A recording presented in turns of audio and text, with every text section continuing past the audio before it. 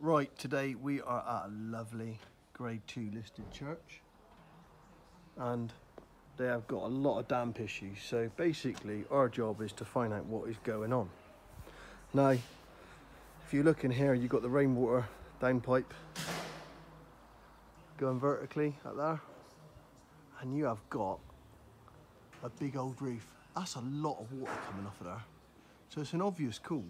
There is a bit of high ground level as well, but we're just looking at this now. So I basically jetted it out because the drain was completely blocked with like silt and debris. Span a few chains through there and cleaned it all out, and I just want to show you what we found. So I'm running a little bit of water through there now. Let's just bring this back a minute. So you can see you've got displaced joints across here as well.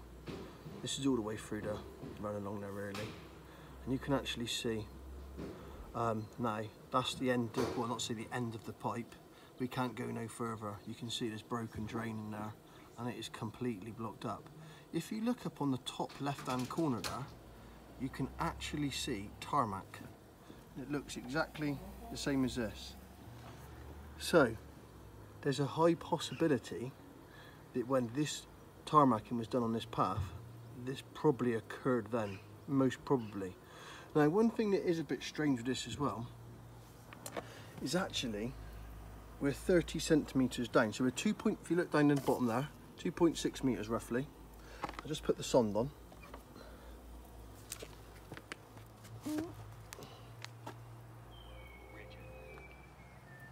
So here, this is the spot where we've got to dig.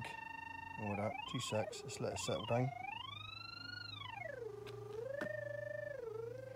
Yeah, so if you look on that bottom left hand side there, 28 centimetres.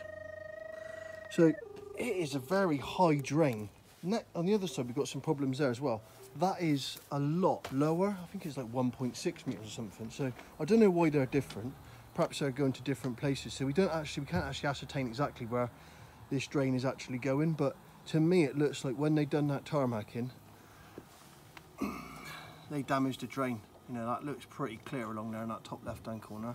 But yes, as you can see, getting to fix these damp problems, it is about a process of elimination, and we are going through the elimination period now. Thanks for watching.